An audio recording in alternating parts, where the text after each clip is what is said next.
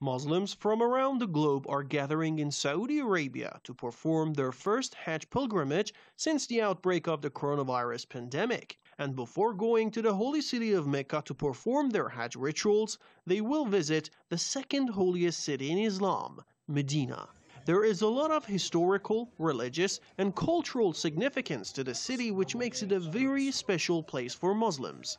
Medina is the city where the Prophet Muhammad and a group of his early believers migrated to in order to flee the oppression they faced in Mecca more than 1400 years ago. This migration is known as the Hijrah, which marks the beginning of the Islamic calendar.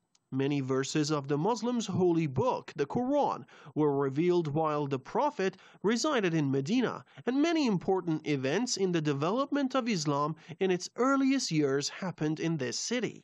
Also, the second largest mosque in the world, where the Prophet himself is buried, is located in this city. Famed for its green dome, Masjid al-Nabi, or the Prophet's Mosque, was built in 622 CE by the Prophet himself. To the southeast of the Prophet's Mosque is a cemetery where many of the Prophet's relatives and companions were laid to rest, including 4 infallible imams. Although it's not obligatory, Muslims visit the Prophet's Mosque at least once in their lifetime during a pilgrimage.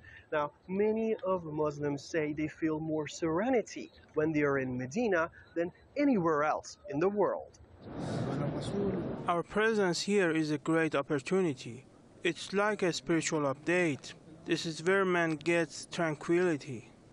Yeah, like I said, this is my first experience. Yeah? When I'm here, I feel that Rasulullah is really close to me. Yeah.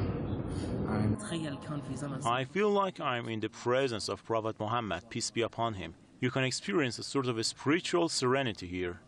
According to the Islamic tradition, a prayer in the Prophet's Mosque equals 1,000 prayers in any other mosque. Mahdi Abbasian, Press TV, Medina.